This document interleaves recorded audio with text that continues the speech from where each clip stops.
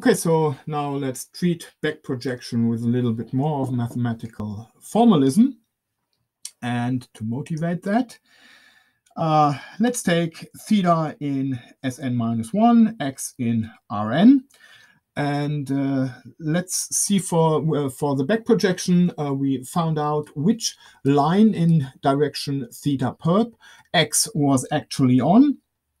And you find that the line defined by all of those z, for which we have that z times theta is the same as x times theta, is a line that obviously goes through x, but it's perpendicular to theta. So it is the line that we've been looking for.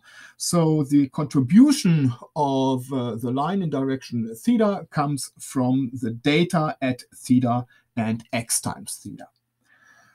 Okay, now assume that RF of theta and s is measured for all theta and s. We always call the data G.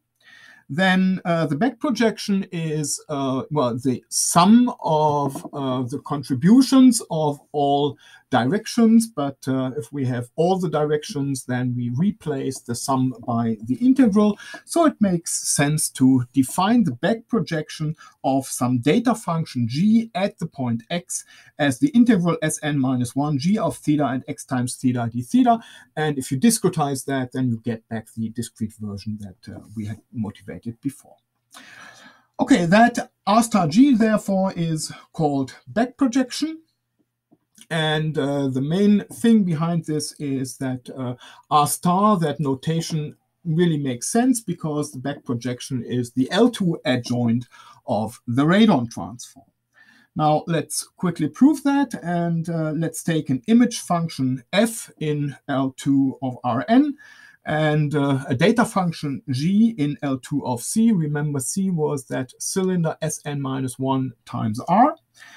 So to look at the to get the adjoint, we need to look at something like the scalar product and of Rf and g in L2 of c. So that's integral Sn-1 integral over r Rf of theta and s g of theta and s ds d theta, because c is Sn-1 times r. So that's the standard scalar product that you will use. Okay, so now we plug in the definition of the radon transform. So we have we have this one, and we put all the x to the end. And then you see that here we have the integral over r. Integral x times theta is s dx ds. So we are integrating along all parallel planes.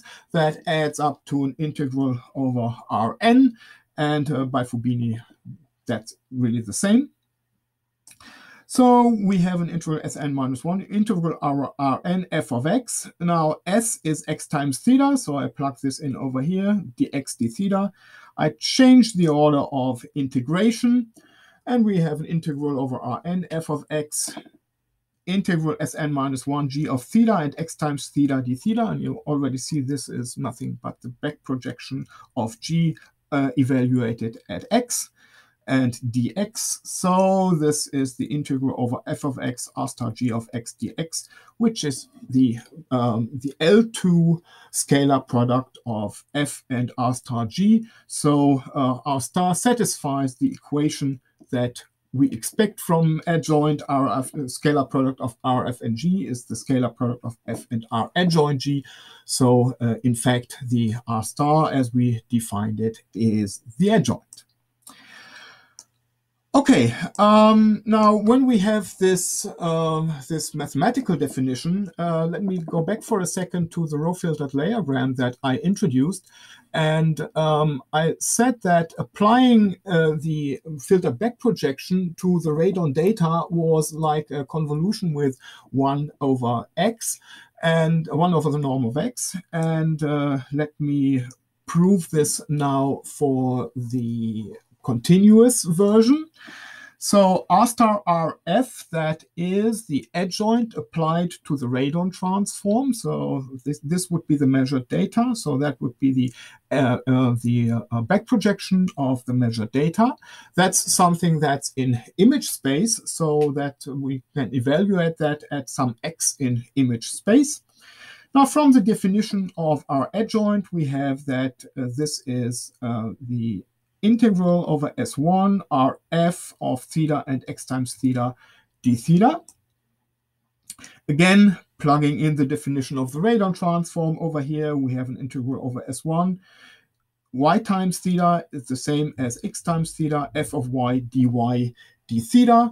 We let y to we write y as x plus y, so we get an f of x plus y over here, and then y times theta equals 0 over here.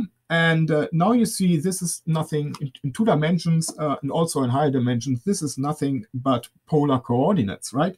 So we're integrating over all directions, and then we are integrating over the whole line. So we're writing everything. This is like writing everything in polar coordinates, with one exception.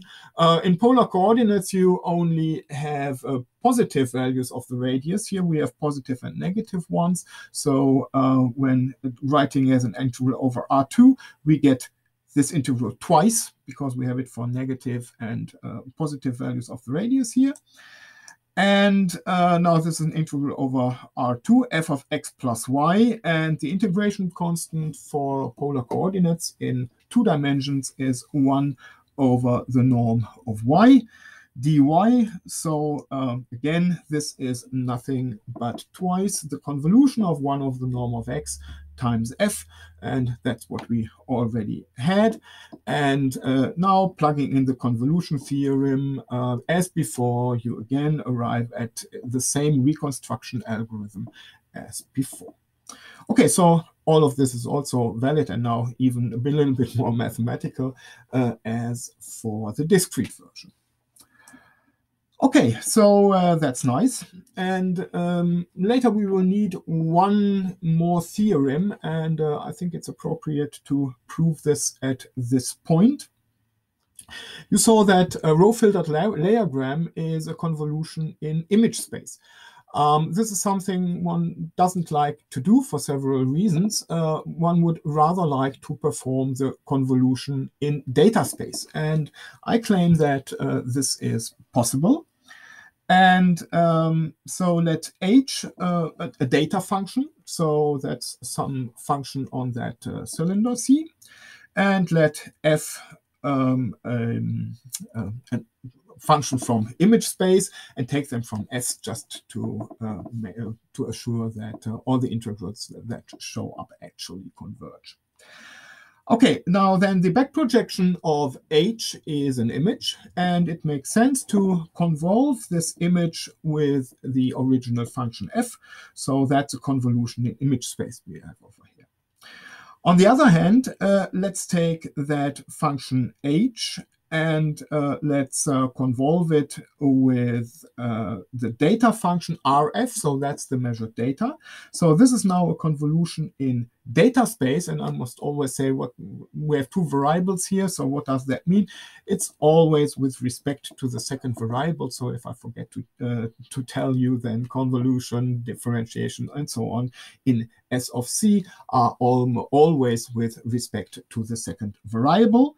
So now this is a data function when you do the convolution, and it makes sense to plug it in to back project that, and what you get is an image. So you have an image on the left and on the right, and I claim that this is the same. Okay, so what does this say? It says that that convolution in image space can be performed as a convolution in data space. So if the outcome of the row-filtered layogram is that we should convolve in image space, then we can actually also perform that convolution in data space, which might be more feasible. Okay, let's prove that. So we take the right-hand side term over here. That's the back projection applied to the convolution of H and Rf. By definition, this is nothing but integral Sn-1 integral over H convolved with Rf of theta and x times theta d theta. Now, plugging in the definition of the convolution with respect to the second argument, I get integral over Sn minus 1, integral over r, h of theta and x times theta minus s, rf of s ds, d theta. And now plugging in the definition of the radon transform, I get another integral over here. This is still h of theta and x times theta minus s.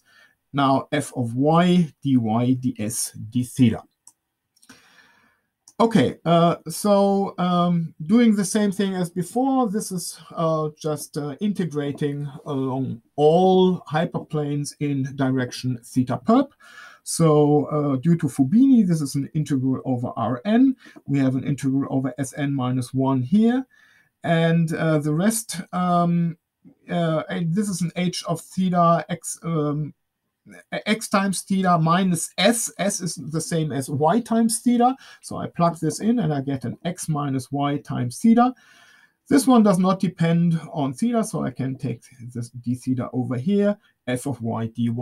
And again, let me tell you that since we took everything in s, interchanging the variables, interchanging the order of integration, everything is absolutely okay because all the integrals exist, and I'm just not talking about this here. Okay, so if that is true, then, but now we see that this is nothing but the back projection of the data function h evaluated at the point x minus y. So this is r star h applied to x minus y. And okay, so, but then we see that the whole thing is just the convolution of f and r star h evaluated at some point x. And several times I think I've used the convolution is commutative, that f star g is the same as g star f. Okay, so now we have everything in place, and I will prove the final reconstruction theorem for today.